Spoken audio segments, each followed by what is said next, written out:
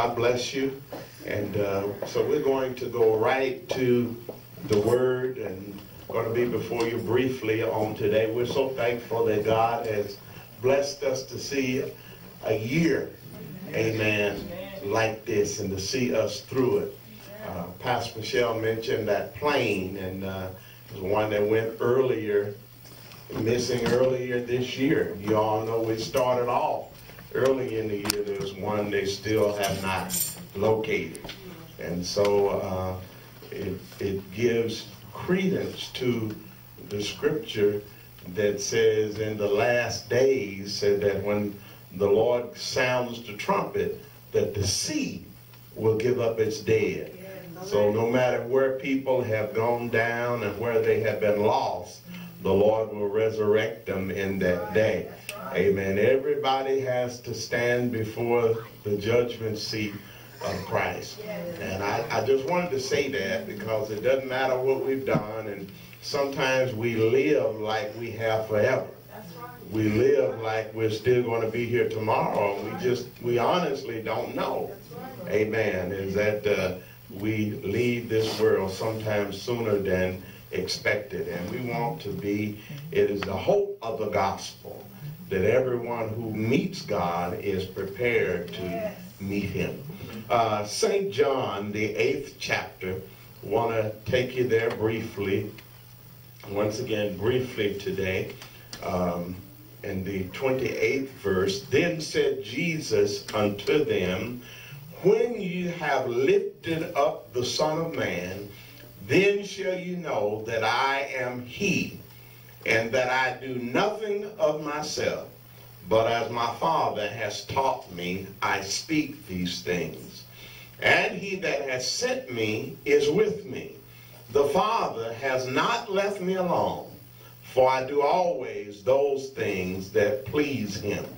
As he spake these words, many believed on him. Notice that as he spake these words, many believed on him.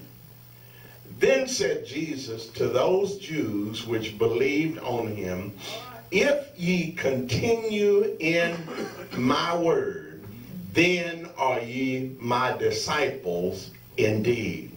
And ye shall know the truth, and the truth shall make you free. And the 36th verse is a continuation. If the Son therefore shall make you free, ye shall be free indeed. I want to point out, number one, that in the 36th verse there, he said, if the Son therefore shall make you free.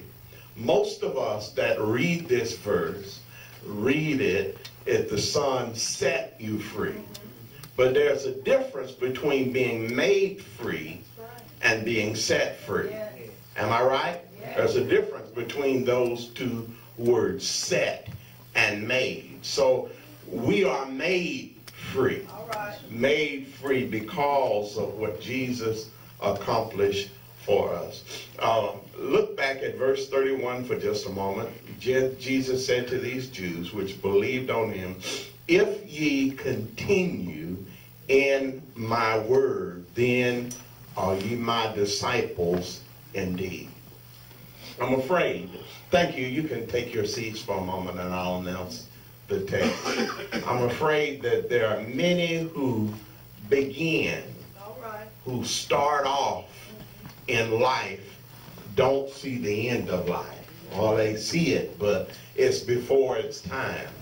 All right? He said, if there are people who can start things, who begin things, but never get around to finishing it. In the Old Testament, there's a scripture that talks about a king having a fleet of ships that never sailed. You imagine having a ship that you never get to sail, a car that you never get to drive, a house that you never get to live in, money that you never get to spend. There are people who start off with things, but end up never being able to see the end or to realize the joy of that thing. There are people who say that I'm going to go to school, but they never get around to finishing school. I'm going to have my career, and they start off working on a job, but they never have that career.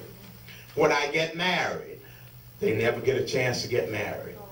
When I have children, they get married, but they never get a chance to have children. For some reason, their plans become upset in life. Jesus said, if when you start these things, when you believe in me, there must be a continuation. That's right. He said,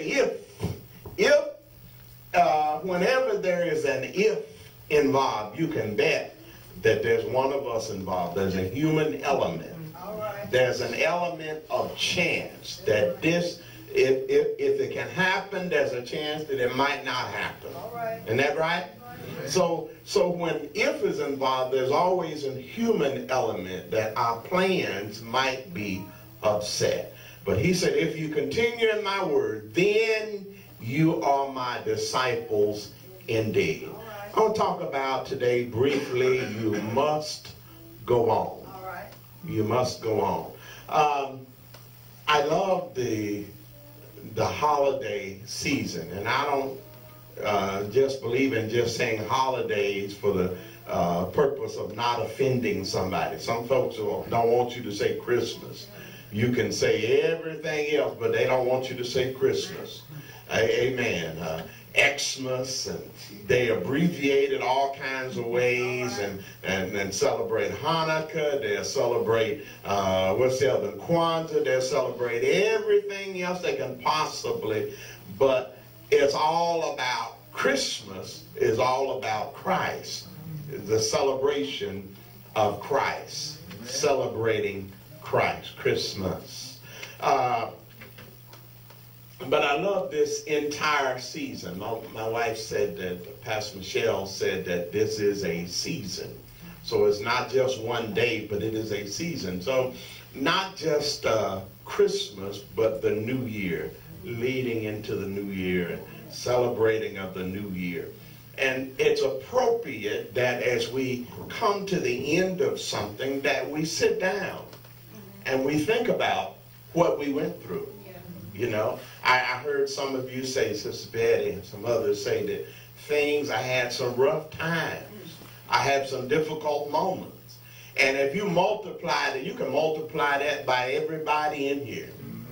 There are some of our young people who go to school who I didn't think I was going to make it. I had a rough time with that class. This relationship, I had a rough time with that. I didn't think I was going to make it. And I thought I was going to lose my ever-loving mind. But I'm still here by the grace of God. Amen. So all of us have difficult moments.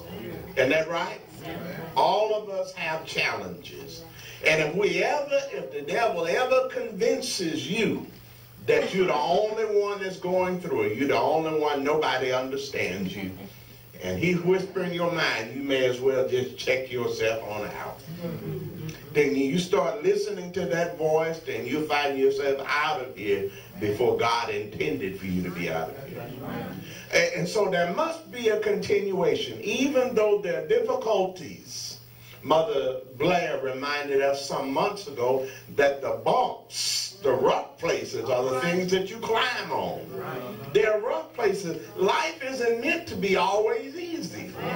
There are people who tell you that if you're a child of God, you ought not be broke. Everybody get broke sometime. You know, it's easy for somebody to say you ought never be broke. You know, normally what that means they ain't got something. And if you think every child of God wasn't meant to be broke, why don't you share what you got with them? But I guarantee you, if you suggest that, I got mine, you got to get your, you know, you see real quick where their faith is in you having something. But Jesus said there must be, if you believe on me now, there has to be a continuation in this. You must go on. You must continue. Don't stop. If you're going through hell, don't stop. Keep going. Go ahead. Eventually, if you go into a storm, if you keep going, eventually you're going to go out of the storm. So don't feel like it's going to always, don't let the devil trick you into thinking everything never going to change. It's never going to get better for you. No. The Bible said, I may face other storms, but if I can get through this one, God will give me strength to get through the next one.